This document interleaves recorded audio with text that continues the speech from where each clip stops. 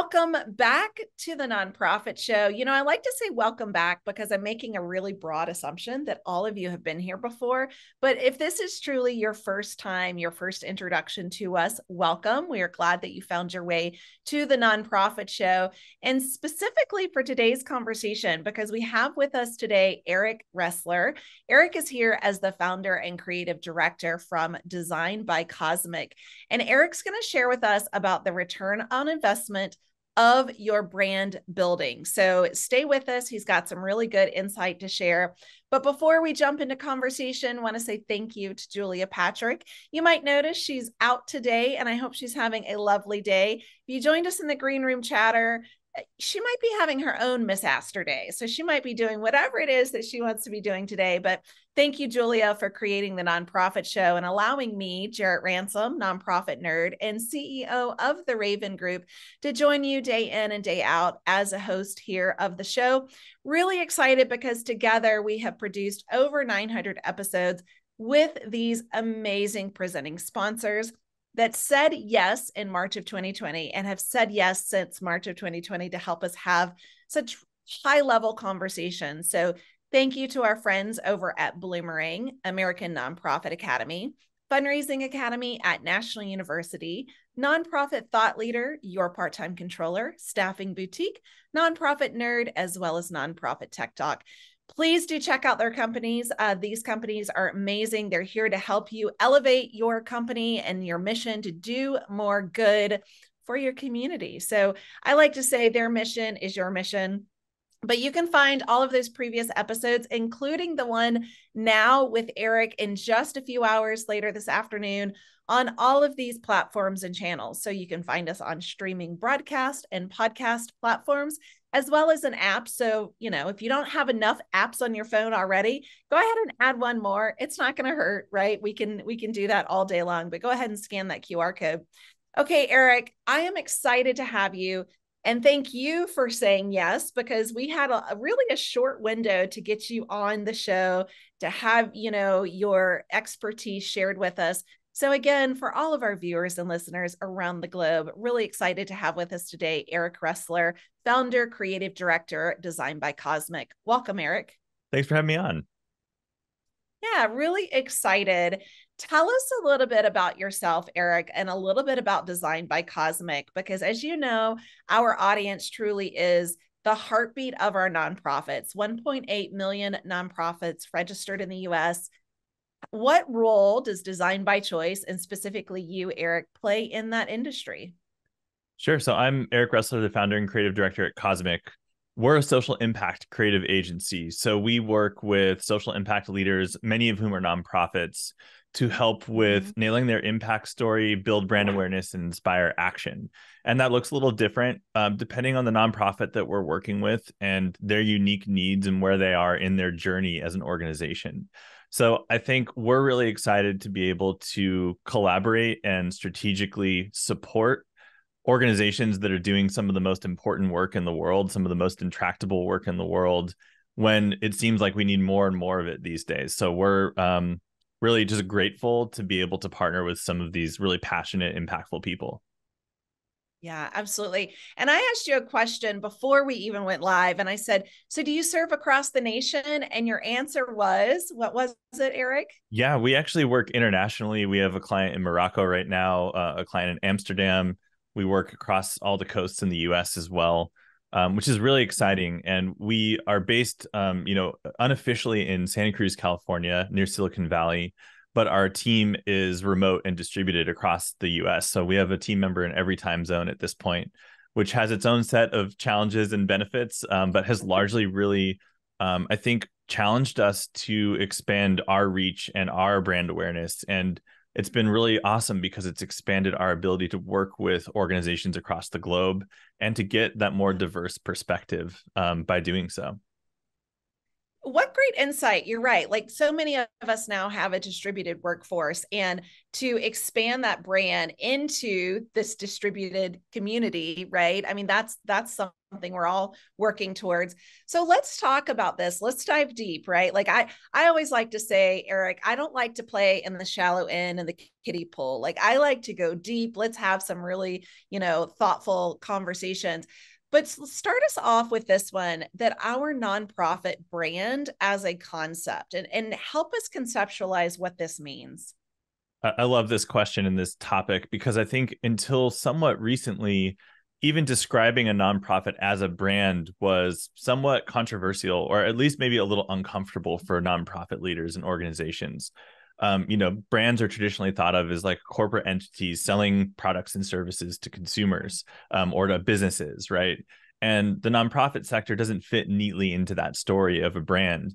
But if we think about the concept of a brand, being more than just a logo, more than just colors and type, and all those things are part of a brand's identity system, their visual identity system more specifically. When you think about a brand a little bit more broadly and a little bit more strategically, a brand is really a relationship between a community and an organization. And what builds a brand versus, a good brand versus a bad brand, or what strengthens a brand versus weakens a brand. These are things that I think are really critical for nonprofit leaders to be thinking about, because this is really the relationship that you have with your community, whether that's donors, supporters, volunteers, partner organizations, even staff. Branding goes internally as well for internal culture. So we think about brand as being a set of values, a promise as an organization, a mission, and that any action that you take as an organization is either strengthening that brand perception, that brand promise, or it's going against it and moving away from some of those things that your brand stands for and that your brand has promised. So it's really, we think about it more as like a container that you're filling every day with the actions that you take in the real world and the reactions that your community has to those actions. Eric, say that again. A brand is a relationship between the community and the company. Did I hear that right? Or did I misquote it? Yeah, the community and the organization that is, the brand represents. Yeah.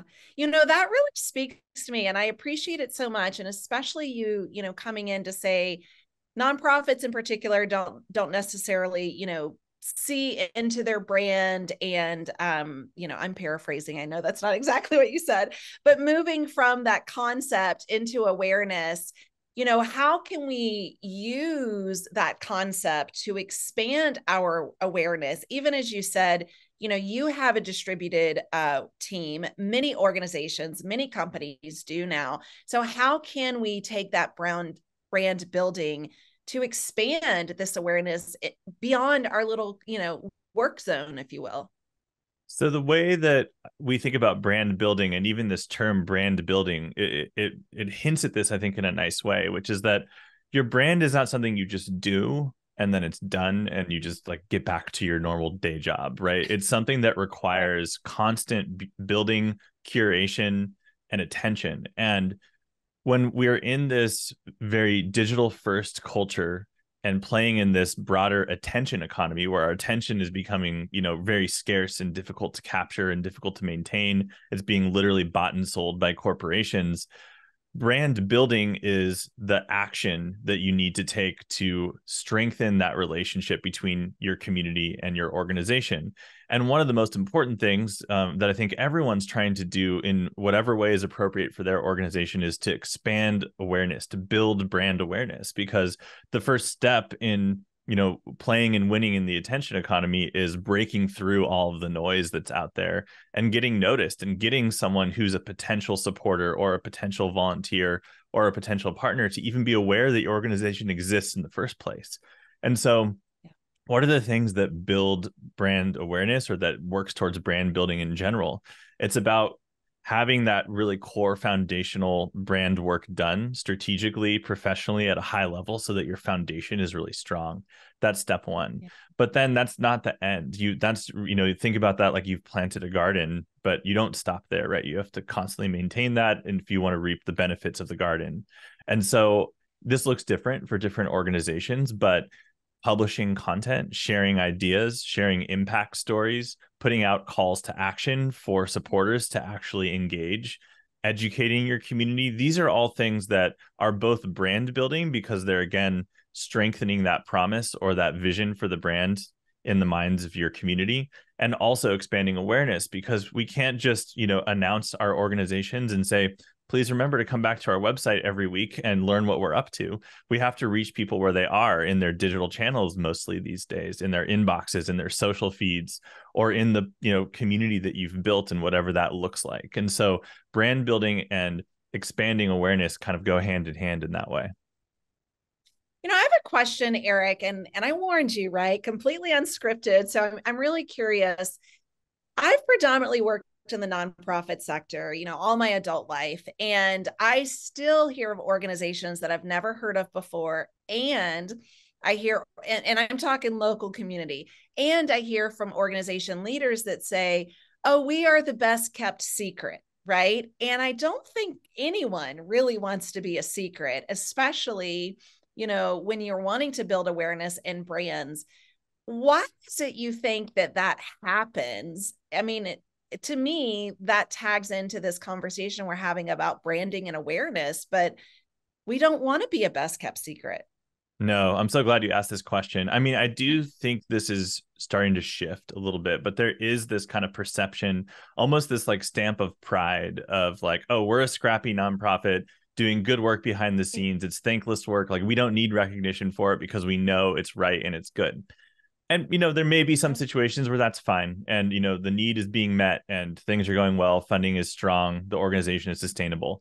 I would say that is by far the edge case, though. We know that so many nonprofit organizations are underfunded, stuck in a starvation cycle, having, issues hanging on to staff, growing to meet the needs that they're trying to serve. And so in those kind of situations, yeah, you do not want to be a secret. That's the last thing you want to be. You want to be top of mind. You want to be expanding awareness around A, the importance of the cause that you're serving, B, the need for people to contribute, whether that's time or money or networking or whatever it is.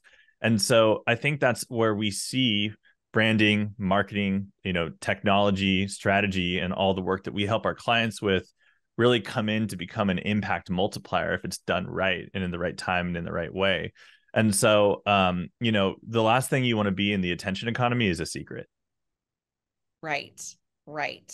So much so, I love that you said, we show up in inboxes, we show up on social feeds, right? Like, there's so many ways to really expand our awareness as we look at this. And we talk about the noise. There's a lot happening, right? There's a lot of ways for us to consume information.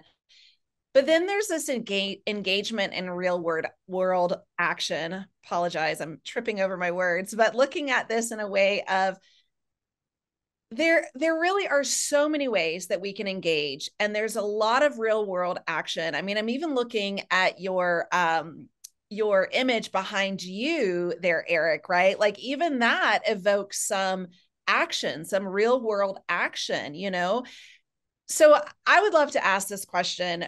Where does our brand fit when it comes to taking action, real world action in current events, right? Whether it's social justice or climate change, campaigning, things like that.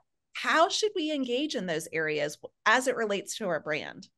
So I think this is where brand building is so critical, and it's really fundamental to the success, in our opinion, ultimately for an organization, because most organizations, and I would say I can even argue all organizations in one way or another, need help from their community to take action in the real world. And I think traditionally branding and marketing and, building websites and some of these things used to feel kind of static. It was like an informational exercise. We're building our digital brochure, and you can go to our website and read about us and learn about our work, and maybe you'll support us.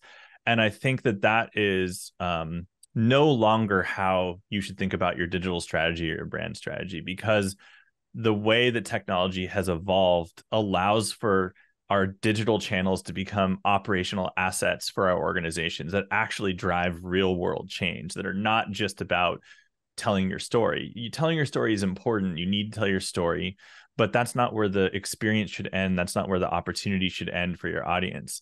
Where brand building fits into this is people are much more likely to take action with a brand that they trust and that they know than a brand that they've just heard of. And so there's this kind of backlog of action or information that needs to be shared, this relationship that needs to be built with your supporting group before they're going to take a meaningful action, like donating or volunteering or even reading and consuming information. And so I think, again, this is where we see brand building and building out an expanded awareness of your organization is kind of that critical first step. And it may be a month or 6 months or a year before any one of those people takes an action with your organization.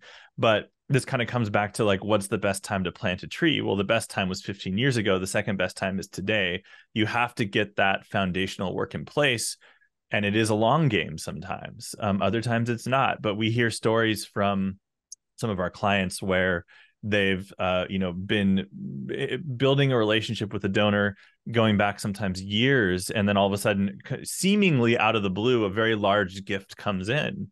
But it's really not out of the blue. It's just that moment was right for all the different reasons, because they're feeling especially altruistic, or something really touched them, or a particular story really grabbed and pulled at their heartstrings.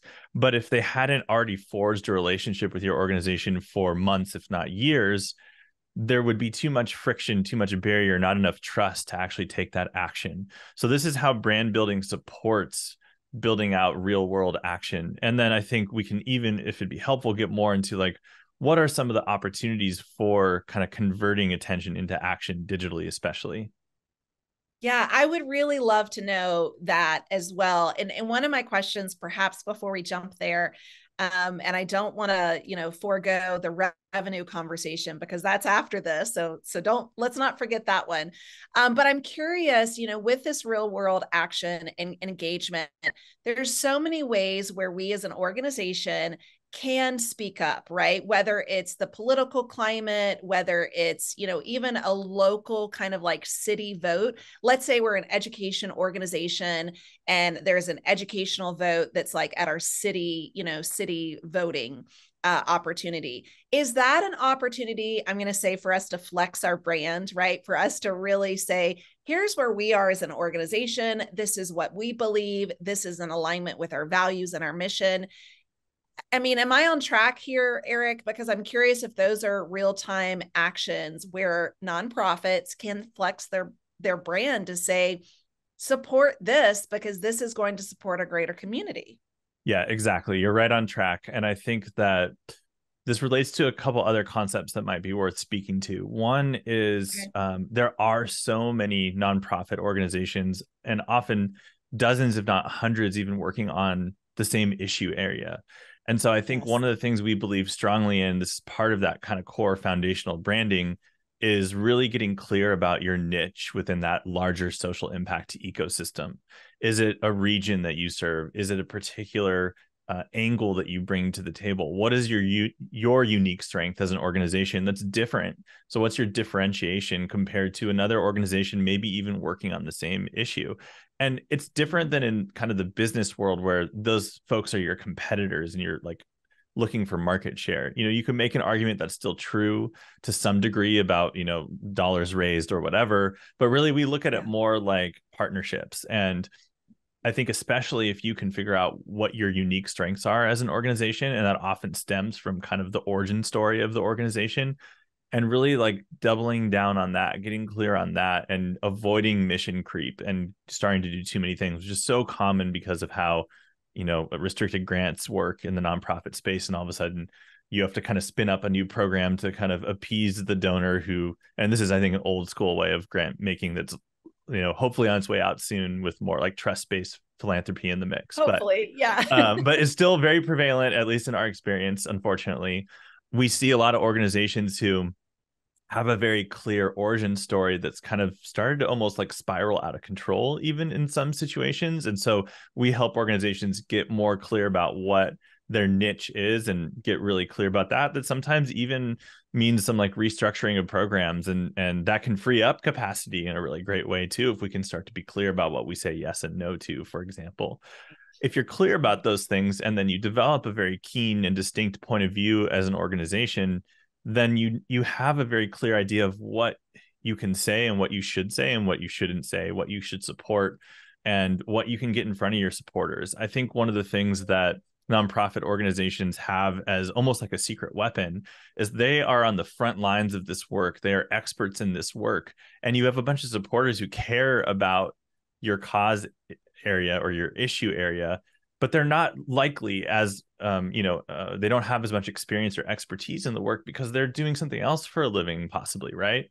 Sure. And so you have this opportunity to educate and inspire your community, and that's what your supporters want. So it's like that's something you can give back to your community because you're often going to have to ask them for stuff in return, time, money, whatever it is.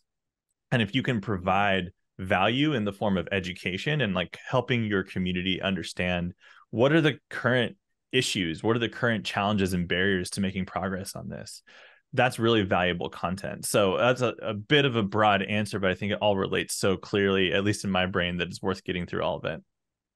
Yeah, no, my brain too. I appreciate the collaboration concept, right? Like really working with our partners in our communities. Often, many of us, let's say, are working to eradicate hunger, right? Well, let's all come together. Let's talk about this as it relates to there's so many things. If you're an agriculture community, what are some of the voting and the farmers, conversations that are taking place, and then using this opportunity to galvanize the support, galvanize the community and the partners for that awareness and the education. I think you're just right on the money there, Eric. And I also feel like sometimes organizations, nonprofits in particular, are a little hesitant to wave their flag on an issue for fear, right, that we're waving a flag that someone else doesn't want us to wave. And so, as we move into brand building and how it helps to drive nonprofit revenue, I still think we have a bit of a fear factor when it comes to speaking up, waving a flag, really educating from a certain standpoint that it might ostracize some of our supporters. Can you speak to that? Yeah, I mean, I do think this is something that comes up a lot. And it really kind of depends on your issue area and how politically charged it is. But I think as more and more things are politically charged and there is a deeper and deeper polarization, especially here within America, and I think growing outside of America as well, which luckily I think there are a lot of really great organizations working on, including some of our clients who I'd be happy to shout out.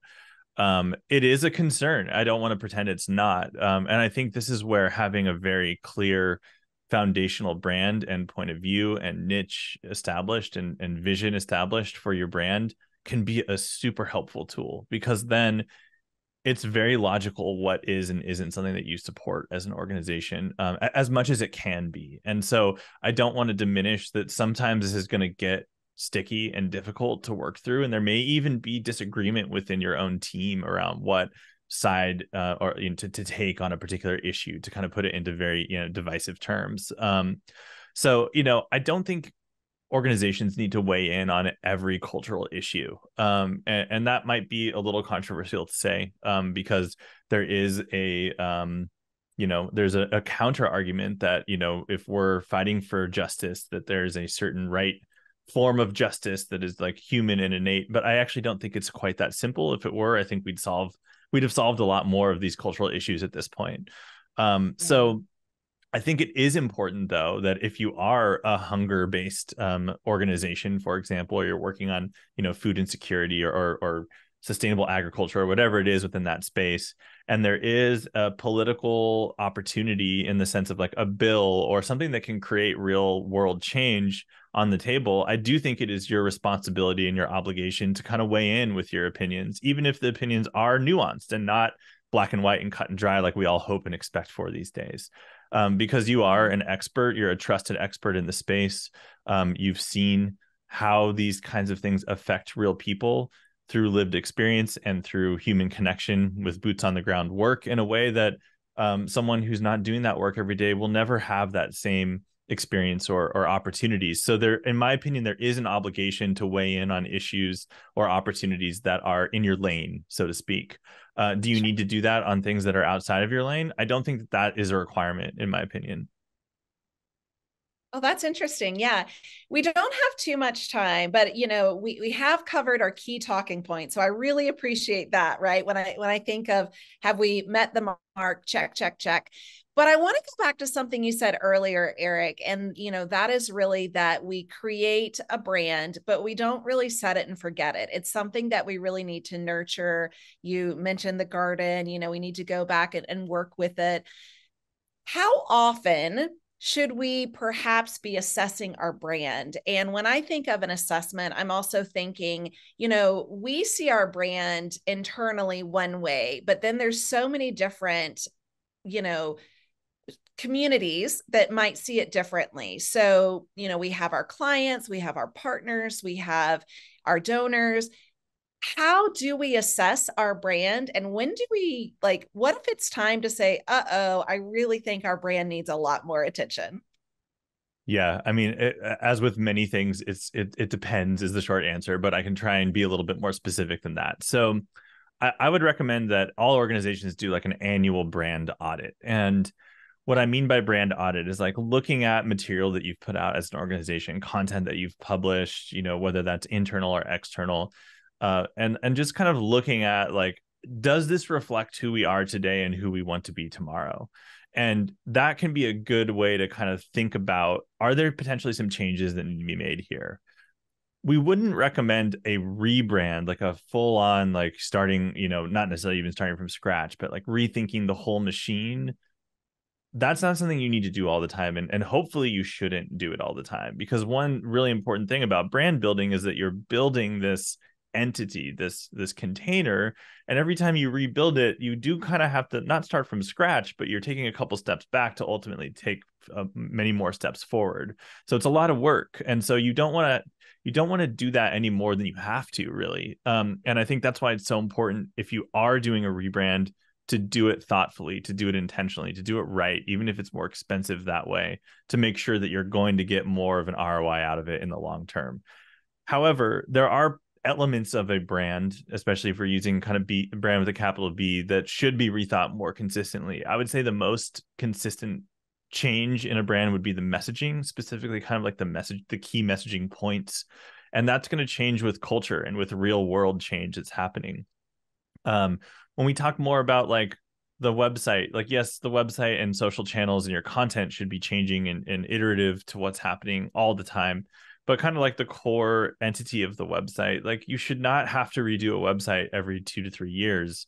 Usually when we see that happen, it's because there hasn't been a good maintenance plan. And when I say maintenance, I don't mean just like tactical maintenance, but just like iterative maintenance of the website, building out new features, sections, things like that. The logo, the colors, the name, those things should change almost never, maybe once a decade, and only because of a really good reason. Because you're putting so much time and effort and energy into training people what this name, what this logo stands for. And every time you change that, you have to redo all of that work. Yeah, it's a lot of work, as you said, that goes into that. Well, Eric, this has been very insightful. I appreciate it a lot. One of the things we kind of joke about here, Julia and I, on the Nonprofit Show, is no one really starts a nonprofit because they say, I love asking for money, or I really want to build a solid brand, right? Like, we get into this work because it's part of the holistic approach of who we are and what we're doing. So to have an expert like yourself, Eric Ressler, to join us and to share about, the ROI of brand building, why that's critically important. We are so grateful to you, your time, your talent. So again, I just want to reiterate for those of you watching and listening around the globe, and Eric has clients around the globe, so excited for you. Founder, creative director, Eric Ressler has joined us today from Design by Cosmic, and you can check out his team at designbycosmic.com. You're doing some really good work, Eric, and so grateful again to have your time and your talent for this conversation. So thank you. Thank you. I enjoyed the conversation. Yeah, it goes by fast, but Julia, when she created this opportunity almost 4 years ago now. So grateful that she did, because we're able to bring in thought leaders like yourself. But thank you to Julia Patrick, and I'm Jarrett Ransom, your nonprofit nerd. Again, shout out of gratitude to our amazing presenting sponsors that allow us these opportunities to have some really thought-provoking conversations like you just heard here with Eric. So thank you to Bloomerang, American Nonprofit Academy, Fundraising Academy at National University. Also, thank you to Nonprofit Thought Leader, Your Part-Time Controller, Staffing Boutique, Nonprofit Nerd, as well as Nonprofit Tech Talks. These are the companies that help us build our brand here at the Nonprofit Show. Really grateful to have their support. Eric, again, grateful to have you joining us today. Thanks to all of you that joined us. If you are watching this on the recording, we're glad that you found your way to us. And as we end every episode, we want to remind all of you, including our guest, to please stay well so you can continue to do well. Thank you so much, Eric.